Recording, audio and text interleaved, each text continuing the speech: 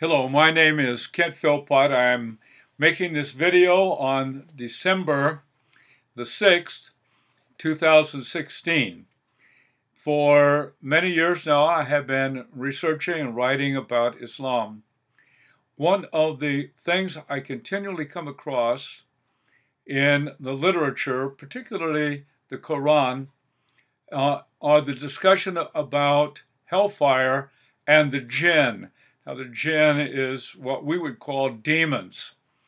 And it is all through the literature, and it is a big part of the life of the average Muslim, at least those Muslims who take their religion seriously. Now, as I think about this, I decided to make this video, short video, and make a few suggestions and give a couple of ideas. It seems to me that all of the material about hellfire and the jinn and all the protections needed kind of look to me like scare tactic.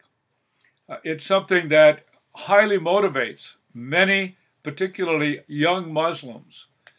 They're concerned about going and experiencing hellfire, and they realize that unless they are very solid and disciplined Muslims, they perhaps are in danger of being troubled by the jinn. And so I look at that and I think how much of a contrast that is with the Christian scripture, the Bible. Now, in the Bible, we do have information about hell. And yes, in fact, that there are demons. But the contrast between Islam and Christianity on this point could not be greater. The Bible takes very seriously the reality of hell. The reason is that God is utterly sinless and holy, and we are not. But he has provided for that because when Jesus was placed on the cross, when he died in our place, that substitutionary atonement, Jesus literally took our sin upon himself. One of the important verses in the Christian Bible is 1 John 3:8. The reason the Son of God appeared was to destroy the works of the devil. And Jesus routinely cast out demons. And Christians have done the same from the first century to this day, of which I am ample witness to and have engaged in this for decades, and I have seen literally hundreds of demons driven out of hundreds of people. Christians need not live in fear of either hellfire or demons.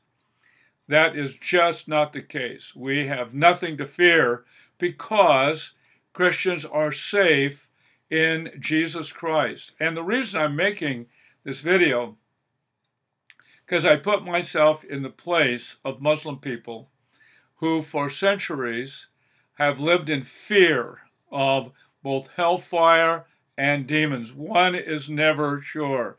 One cannot be so scrupulous to avoid being attacked by the jinn.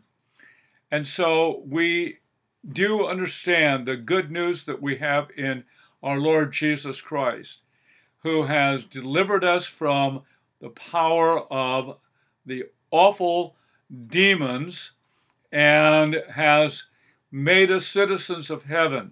And so I do this because I love Muslim people and desire to reach out to them and to bring them this very good news.